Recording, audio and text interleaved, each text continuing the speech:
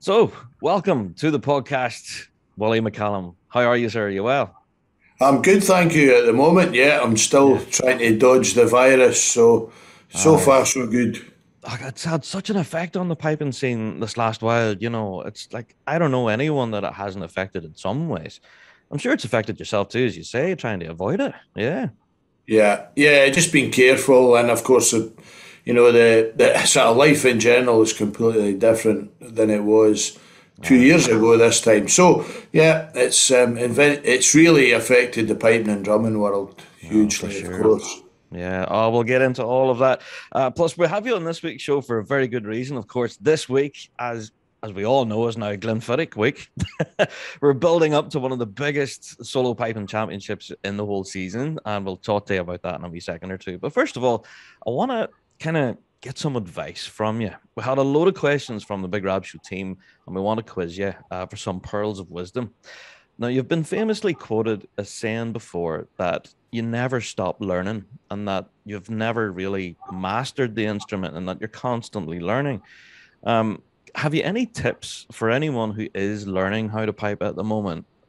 For anything that they should pay particular attention to? I think probably if you look at piping at any level, I think the instrument itself is huge, because what you play, it doesn't matter what you play in terms of the quality of it, but if you play on a poor instrument, it kind of undoes all the good you've done in your practice. So I think probably when you're really beginning, it's more about the finger work and that kind of stuff. But as you progress on the pipes, always try, to learn as much as you can about how the instrument works and get it to as good a standard as you can get it. And that's of course setting up and blowing and trying different reeds and combinations of all sorts of chanters, bags and everything. That's it. So it comes down to, that fine edge between perfection is equipment, really, and making sure that it works correctly. Yeah. Yeah, definitely. So it is the foundation of your performance because someone could play brilliantly and their instrument really sounds poor, and someone else comes up and plays something a little easier and maybe not so well, but in a really nice instrument, it just sounds so much better. That's it. Tone is king. I think we've said that on the show before. Tone is absolute king. Yeah. So whenever you're striving to get that tone, obviously conditions and everything come into it. We've got quite a number of folk who listen to the show from the US, and you've traveled around the globe with your playing. Has there been any one moment that you've really struggled with the conditions? Probably, we're very lucky in the part of the world that we live in. Yeah, both yourself will be the same. That the humidity level is fairly high and fairly constant. And I say to people who live in dry parts of the world, even when it's really dry weather here, it's still pretty wet. Yeah.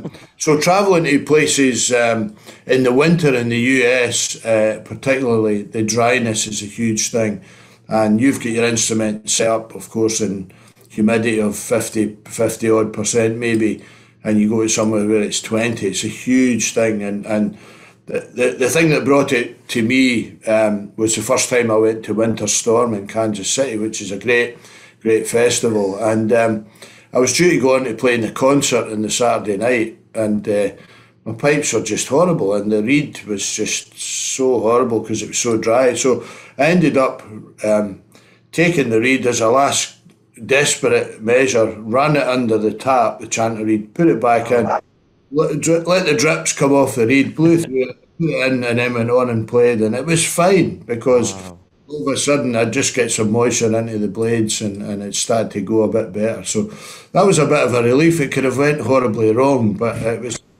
I was an educated guess. There you go. And hey, if it paid off, then all the better. Yeah. But it shows even the difference too, when even performers and bands from the US come here to the UK, they have to adjust to our climate too. So it's really quite interesting and struggle with that. Yeah. Yeah, definitely. Mm. Now, we've also got a question, as well as being a student of the instrument and constantly learning. You're also quite a prolific teacher, and you've been involved, of course, with many different teaching programs throughout the years. Have you any advice for anyone who's responsible for teaching? suppose patience would be number one, I would say, possibly. Yeah. I think what a very good friend of mine, the late pipe major John Mackenzie, I taught with him on a few occasions, and the very first summer school I did with him, and he said something to me which I've really kind of tried to stick to, and he said, it doesn't matter whether the student's going to be one of the great players of the future or just someone who's fairly low beginner. He says never send them away with a sorry heart. And I thought, that's a really good piece of advice, because people are doing this because they want to learn and because they want to have fun. They don't want to want to walk away feeling bad about themselves. So there's always positives, and I think you can be critical, but still, encouraging. And I think I try to sort of teach that way. Yeah. I'm not really a shouter in the teaching business, even though sometimes it can be quite frustrating, I've had my fair share of people who yell at you, and I've even heard the odd horror story of people getting smacked with chanters and sticks and stuff. So yeah, but I love that idea of like having positive criticism, and encouraging folks. That's fantastic. So you do use that yourself then, in your own teaching? Yeah, I think so, and I think it's an important thing in the piping world. I also think it's important when people are writing, crits of competitions, to be balanced and fair in that way as well. Because again, you get people who are doing their best and maybe having a bad day. It's we all have bad days. So I think it's good to be balanced and fair always. That's it indeed. So can I ask you then, we're aware of quite a number of pipers who actually listen to the show, and they've asked us for advice about overcoming roadblocks with their playing. Say there's a particular tune that they just can't get and they've been practicing it for weeks. Is there any particular roadblocks that you believe are quite common to progress? I think sometimes, we all get frustrated with our technique and stuff like that sometimes. And I think probably it's, that's the major thing usually. So I always say to myself as well as students is, like, if you have a movement or an embellishment that you don't think is working quite right, just take it back to basics and play it slowly and evenly and open. And that's one of the things that can make the tune better, of course. But with learning tunes, I always think it's just about repetition, but getting the tune in your head. So it may mean you're walking around the house singing it instead of just playing it. And I think that's a really important part that we sometimes forget about, because the instrument was, if we were 150 years ago, we wouldn't be using music, we'd be teaching just from singing and demonstrating. And I think probably if you can use that method to learn tunes, then you can definitely get the music out of them better and you can memorise them better. There you are. That's interesting, because it brings me on to what I wanted to talk to you about, actually, from my own perspective, is practice. I've got pretty limited time, and I'm sure a lot of folks listening to the show are the same. And you've been famously quoted a number of times talking about focused practice, not the quantity of it, playing for hours and hours and hours, but if you can do 10, 20 minutes where you're really concentrating. Is that still the case? Well, are you still a fan of that idea? Absolutely, yeah. I'm probably not what would be called a long practicer in terms of, like, I don't play my pipes for hours or chanter for hours, but it's nice to know that people have quoted me on that. But yes, I think that quality is always better than quantity. My dad was a great believer in just playing with focus, and so was my Uncle Ronald, and he would always say, if you're just going to play and just play through tunes, just don't even bother. Like, play with focus and with some sort of concentration on what you want to do. So even when I do my practice now, as soon as the pipes are on the shoulder, I'm switched on, even if I'm just playing a warm-up set of 3-4 matches or something like that. Yeah, I'm trying to make them the best they can be.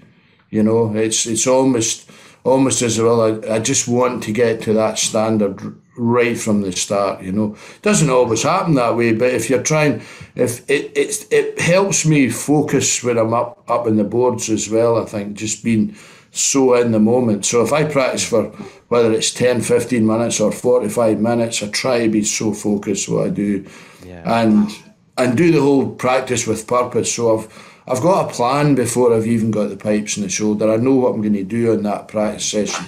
So if I'm going to be doing master speeds and reels or P-brooks or a bit of both, I know exactly what ones I'm going to do and exactly how many times I'm going to play them. So it's just like there's a plan. It's not always written down, but it's a plan. Yeah, a way forward, and you're not just like phoning it in, that kind of thing. Yeah, exactly. Yeah, because I know many players out there, and I'm going to throw all my mates under the bus, who would do their practice sitting watching the TV. They'll have the TV on and they're playing away on the sticks and the chatter, and they're not really focusing on what they're doing. So I think that's sound advice there, Wally, for sure. Yeah. Thanks. So I have to say, well, you're now going to be busy in preparation. In a few days, you're going to be treading the boards, like you say, at the Glenfiddich. Can I ask then, how many appearances is this for you now at the championships? Well, I think this would be possibly the 32nd one. I think that's what it is. That's incredible. It's been a few, right enough. That's it. You've won it quite a few times as well. So can I ask then, I know this is kind of a weird question, but does it ever get old? That first experience with you walking through the doors is bound to stick with you as an experience you'll never forget. But even this weekend, stepping through the doors of Blair Castle, is it still going to be that wow moment for you? I know it will be. It's a special place to play.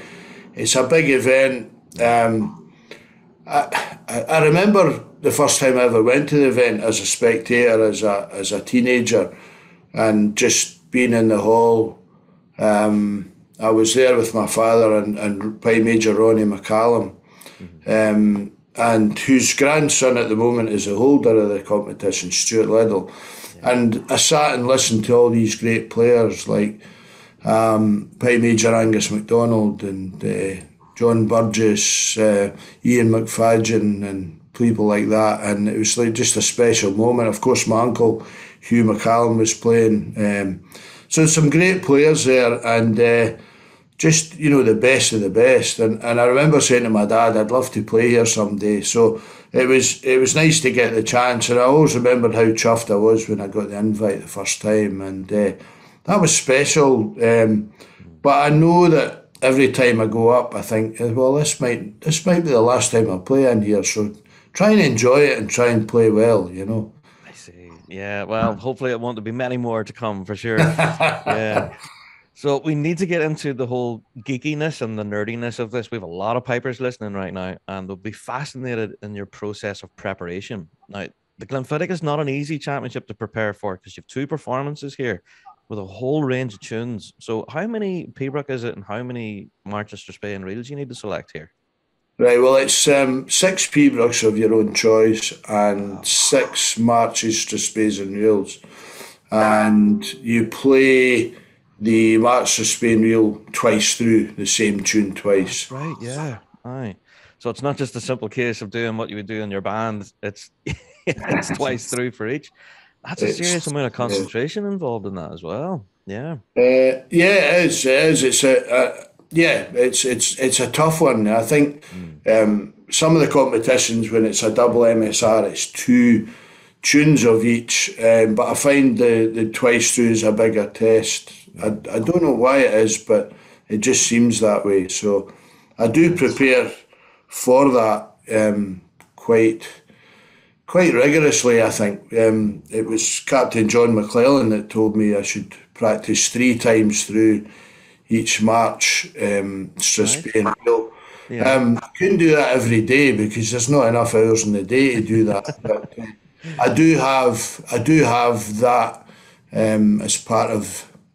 Well, once I go off the Zoom call from yourself, I'll be doing 3 of each 3 times through today, and the other three times through tomorrow. That's my usual routine the weekend before, and it's just building that practice up. I'll not be doing the P-brooks 3 times through. I think that would be extreme, you know. If I get through them once each, I'll be happy over the weekend, you know. Yeah, that's it. And if anything, from a memorization point of view as well, like you said, even when the instrument's not on your hand or the pipe's on the shoulder, you're singing through them and you're always kind of going through that. Yeah. Yeah, definitely. And then as far as tune selection goes, you submit all of your tunes and you don't actually find out what you're supposed to play until the Friday night before. Isn't that right? That's right. Yeah. Friday night, 6 o'clock, I think it is. We're getting the email, so... Wow. That doesn't give you long. You know, even that adds a bit of extra pressure too, you know? Yeah, I think most of the people that are playing, and I think I would include them all in it, have done this kind of MSR before at the championship itself. So they kind of know what's involved, and probably then mentally they're able to handle it quite well. I remember the first time I did a twice through March of Spain Reel, and I remember it well. It was the Mod in Edinburgh in 1986. It's etched on my mind because I thought I knew what I was doing. Oh, no. And when I got up there to play twice through, I realised I didn't really know what I was doing, you know. So it was always one of these learning curves, you know. And I think probably it took me quite a few double MSRs to really get my head round it. Get into the whole swing of it, really. Yeah. So can I ask you then about your actual equipment? I remember speaking to, I think it was Bruce Gandy on the show before. He talks about when he goes over, he actually takes like 3 chanters with him, and he would try to get all 3 of them going. And then on the Saturday, he would lift one that he's happy with. As far as yourself and equipment and all the rest, what was your setup then, Molly, for this weekend? Well, it'll be the set of pipes I've played since I was 11, and it's a set of Hendersons from the 1890s, and they've been in the family for a long, long time, since I think the 1930s. And they were played by my Uncle Ronald, who was my main teacher when I was growing up, and I was passed them on by him. So my grandfather bought them all these years ago. So I'll be playing them. I've always played them almost exclusively in the UK competitions. So yeah, I play them, and I play a McCallum MC squared chanter, which was designed by myself. At the moment, I'm still playing the very first one I got, but I have 3 on the go, which I might. One of them would be a backup, but the main one is at the moment is the original one I played. So I enjoy it. I just like what I'm getting out of that at the moment. So that's the one I'll probably play on Saturday, and then I play a synthetic bag, which is a Bannatyne hybrid bag, and. Just to keep my drones dry, I use the dry flow drone tubes, and that just guarantees that if there's a moisture issue, it's not going to affect the steadiness. No. And then I play a Donald McPhee chanter reed. I've been using Donald's reeds for more than 20 years, probably about 25 years now. So served me pretty well, and my drone reeds are easy drone reeds. Yeah, very popular choice. Yeah, and I'm sure a lot of folks listening to the pod right now will actually be taking notes. You know? Well, a lot of people are using these systems maybe anyway. So, but yeah, I mean, it suits me. It does. You know, I think it's all individual. You know, everybody's setup is so different, and we all blow differently, and we blow different amounts of moisture into the pipe. So, it's a battle just to get the right setup. You know. No, for sure. And then even the venue itself, we've been told about the conditions from the tuning room up that hallway onto the stage. There's differences in temperature and things, and a lot of things you have to consider there, Willie, yeah? Yeah, I think that's just the experience thing. I think that can be the case at any competition. If you get an early morning draw, if it's a cold day outside, the heating's not come up maybe so much, so you have to be kind of just careful with that. If it's a bit cooler, but by the end of the afternoon, it's almost like the other way around, and you walk in and you can just feel the heat, and you can feel the moisture, and you can feel the electricity in the air if you're on late and the match to Spain Wales. So you've got both ends of the thing there, really, you know. That's it. So can I ask then, what's it like backstage? Because us watching it at home, or for those of us who've been there, we only get to see what happens on stage and in the main hall. But backstage, is it frantic with people running about, or is it very calm and relaxed? What's it like? It's pretty calm, I would say. All the people who are playing in it are pretty much knowing each other and really good friends, you know. So we're all kind of willing each other to play well, you know. And obviously we're wanting to play well ourselves. It's a very sporting thing. I find the piping world. I think I'm good friends with all the people who are playing it and playing against, and you know, you just want everyone to play well and then see what happens, really, you know. So because we're all in the same boat, really, but it's pretty relaxed, you know. There's a lot of pacing up and down, right enough, I have to say. You know? There's carpets worn out in an afternoon, you know. But yeah, you're just trying to kind of keep yourself from getting too nervous. I think that's it. We're all nervous. I mean, doing it for this long, you would think you would get better at that, but the nerves still play a part. So you like a little nerves, but you just don't want to be completely consumed by them, you know. No, that's it. And I think people have come on the show before, you know, performing at World Championships, and says you need that edge. Like the nervousness kind of gives you an edge of concentration there, I suppose. Yeah. Totally, yeah. So, Ollie, what's it like then on stage? Whenever you have them on your shoulder, you're tuning up, getting ready. What's it like up there with, you know, being on that stage? I think probably the worst bit is just you getting tuned up and ready to actually start your performance. I think you walk in and you just, I suppose you just get yourself into a bubble of concentration and just, you know you're going to have to get on with it. You know, the hour cometh, you know, and I think you kind of get yourself into a state where you want to be ready to play. So it's just most of the thing is that, rather than tuning the instrument, although you obviously have to get your drones in the right place for starting the performance. But it's a nervy place. And I think probably you don't want to take note of too many things that are around you, because there's a lot of things on that stage. You know, there's a Neil Gauss fiddle, and there's a portrait, and there's a big bull's head at the back, and there's a piano with a trophy on it and all that, and you're just trying to play in a bubble that you don't see anything, you know. That's so much up there to distract you, and you know, us as viewers, we can go watch it and go, oh, look at that, and that's cool, look at it. I'm sure as a player it's bound to catch your eye, you know. They are, I suppose, yeah. I mean, and again, it's maybe like having done it a few times, you hope you know where everything is. You just hope nobody's moved anything, you know. But I suppose we'll all be just kind of concentrating when practicing this week and imagining yourself up there. I think that visualization helps you during the week just to make it kind of normal when you get up there. Certainly, yeah, and picturing yourself there, indeed. No, that'd be invaluable for sure. So when it's all over and you've played your set and your work for the day is done, we've heard some famous stories about the Ceilidh that happens afterwards. Can you tell us? I know some things that happen in the Ceilidh stay in the Ceilidh, but is it as good crack as everyone says it is? It is actually, aye. It's maybe not as late as it was in earlier times. I can remember some nights where people were maybe just going from the bar to get their breakfast and go to bed. And I can't mention any names, but yeah, there have been a few late nights for sure.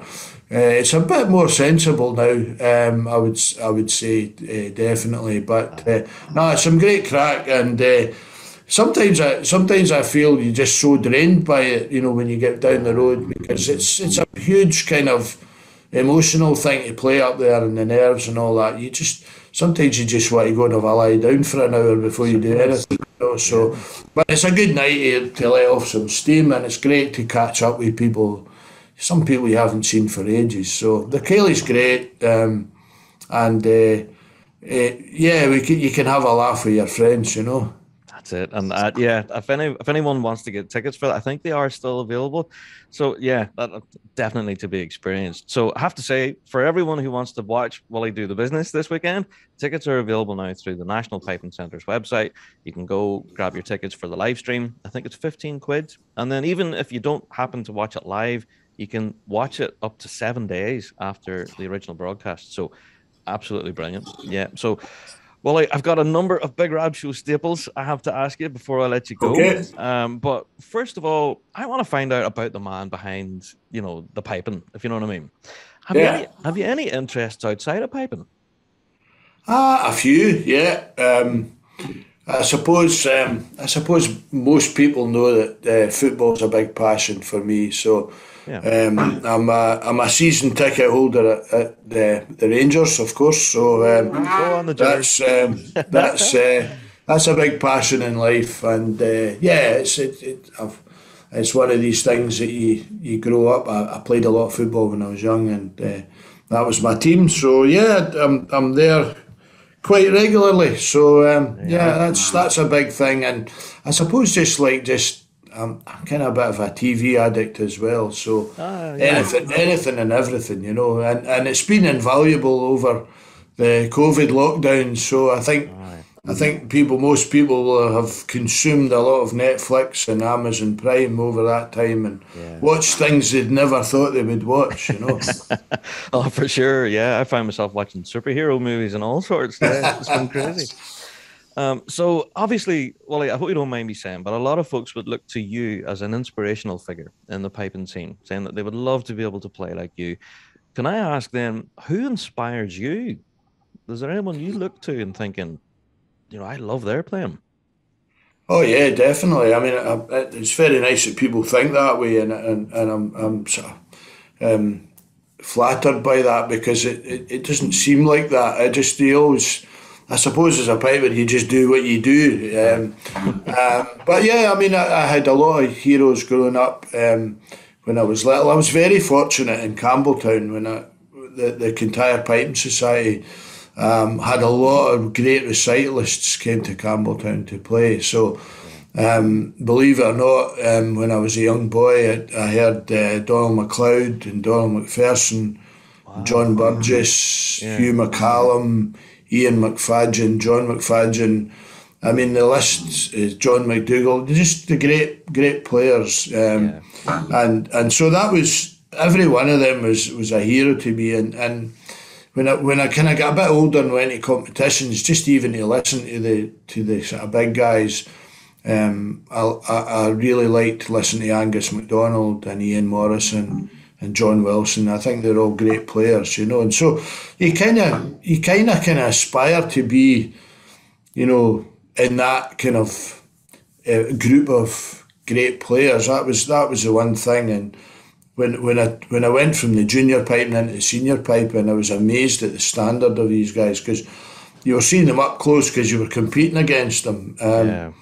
Because there was no graded competition, so you went to Highland Games and you were up against the best of the best, which was great, because you saw them and you looked at them and you said, how good is he? I used to watch Murray Henderson, a great player and a great friend, just magic player, and very musical. I suppose amongst my contemporaries, I would say that Roddy McLeod, as well, has been a great friend. His instrument and his playing is great to listen to. So you take a lot of the things that these people do, and I think you just try to kind of add to your game by learning off them. There you go. No, that's a fantastic answer. Yeah. So can I ask as well? Now we've asked this of many in the top flight, in the band scene, but I want to ask folk in the solo scene. Have you ever played what you would describe as being the perfect set? Has there ever been a moment where you thought that was flawless? It's very rare that there's always something that annoys you. You come off, even when you think you played well, you might say, well, I don't know if I get that one doubling out of or whatever, There's a couple of times where I've come off and been really happy, but, these things are, if you get one in a whole season, you're lucky, you know. And there you go. I suppose, yeah, there's been the odd Pembroke here and there, you know, playing big tunes, and you go like that all went to plan. But there's not been many really. You would say. I think last year was a really hard one. I thought when I finished my March to Spain, really, I was really happy with it because it had been a really hard year. You know, not having anything to play at, and all of a sudden you're at the biggest competition in the world, and trying to get up to a level. So I suppose that was really satisfying because I worked like nobody's business to get to where I got on the day, you know, and even the week before I wasn't sure I was going to be able to do that, you know. So I suppose that one was one of them that I would remember for that reason. You know? You are fantastic. So we're always striving for perfection. I think that's it. Yeah, absolutely. Indeed, yeah. So, I'm going to leave you now with a couple of questions that we always ask every guest that comes on. So, unfortunately, you're not going to avoid it. Is there any one particular moment throughout all of your career in piping that stands out to yourself as its most memorable? Now, this could be for a good reason or a bad reason. Yeah, I suppose you try to forget the bad ones. There's been plenty of them as well. I suppose it's very, very difficult to think of it, but I suppose, and it relates maybe to the Glenfiddich, that the first time I won the competition, it was. I mean, I went up to the competition to.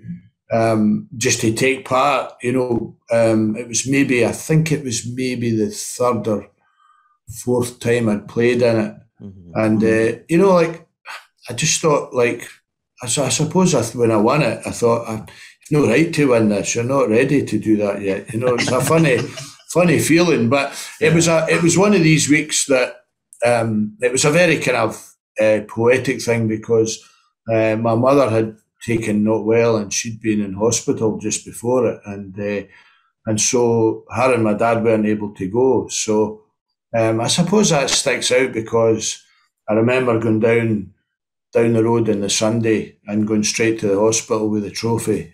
Oh wow! And it was quite an emotional moment, you know. Yeah, oh for sure. So even when I think about it now, it's kind of nice, you know. So their face, just to see their faces, you know. That's it. And so that kind of stands out, you know. Yeah. Oh, for sure. That was a fantastic answer. Yeah. So I don't know how to go from there. I need to ask you the big question that we ask every guest. So, Willie McCallum, what's your favorite cheese? My favorite cheese. Oh, that's a good one. I suppose Stilton. There you go. Oh, good Stilton. You can't beat a good Stilton now. Aye. There you go. They are. Good answer, indeed. Yeah. Well, I have to say, I wish you the very best of luck this upcoming weekend. We'll all be watching, I'm sure, over the live stream and such. And again, just to remind folks, if you do want to grab tickets for it, go to the Piping Centre's website. They are available up there. It's 15 quid and cheap at twice the price, honestly. So this is going to be a fantastic event. So have you any parting words of wisdom, Willie, before we say our cheerios, or... Well, I've really enjoyed the interview, and thanks for having me on, Rab. I think people should just love piping and enjoy it, you know. And anyone who knows me would say just practice until you get better, you know. It kind of works, you know. It's a funny thing, you know. You practice a bit more, you get better. So that's it. I know it's the old cliche, but practice makes perfect. Indeed, yeah. Indeed. Willie, thank you so much for joining us on the show, and hopefully we'll chat to you again sometime. Thank you. It's a pleasure. Thanks very much.